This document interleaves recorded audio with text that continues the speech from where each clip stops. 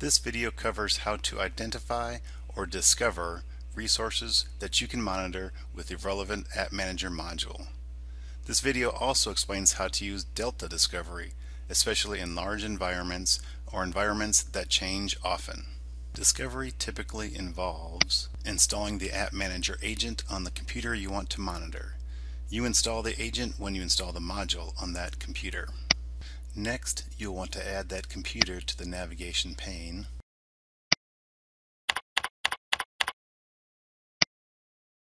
If you select the option to discover Windows objects automatically, AppManager will discover Windows resources for that computer, which is the same as running the Discovery NT knowledge script on that computer. After the computer shows up in the navigation pane, you can then run one or more specialized Discovery knowledge scripts on that computer. You can find these scripts in the Discovery category of the Knowledge Scripts view.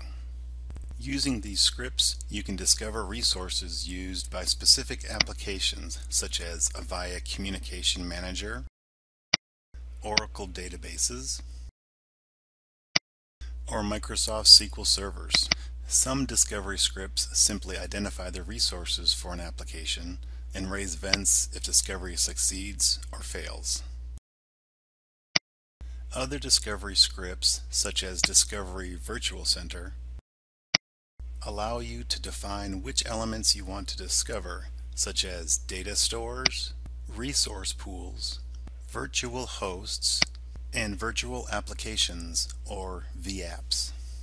You can also choose to exclude or not monitor certain types of objects to prevent excess data about non-essential objects.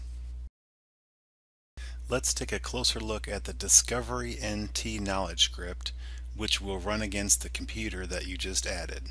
Use this script to discover Windows resource information, including related resources such as network printers, .NET Common Language Runtime, or CLR, objects. As the Discovery NT script runs, it adds any relevant objects that it discovers under the computer, such as the Common Language Runtime objects and the printer object. To review, a full discovery performs a complete discovery of all information and sends this information to the QDB each time the discovery job runs. Delta Discovery identifies any changes to your environment since the last discovery job. Delta Discovery only sends changes to the QDB. With AppManager 8.0, Delta Discovery is the default form of discovery. Now we'll run Discovery NT with Delta Discovery enabled. Let's take a closer look at the various options for Delta Discovery. You may want to select the Perform Full Discovery on First Iteration option for jobs that have been stopped and restarted to ensure the discovery finds all changes since the job was stopped. You can choose to raise an event for any object changes since the last discovery to raise events if an object is added, deleted, relocated, renamed, or has a change to any properties. You can also change the notification severities and the event format for these event messages. Note, on the Advanced tab, you must deselect the option to collapse duplicate events into a single event to see individual events related to your changes. After a few moments, the discovery job completes and you can see that there's now a new printer object discovered. Now let's see what happens when we remove the Brother DCP printer from the computer. So once again, we'll run Discovery NT on that computer.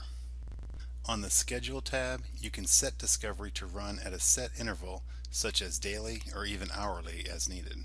Again, you may want to deselect collapse duplicate events into a single event. For any change-related events, we're changing the notification severity to 15, which causes a yellow warning icon to display. After the discovery job finishes, you can now see a warning icon on the Events view. Double-click the warning event to get details. And the Details tab for the event message tells you that the brother printer was indeed deleted.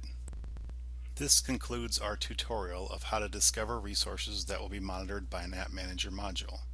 For more information about AppManager and AppManager modules, go to our online documentation sites listed above. Thank you.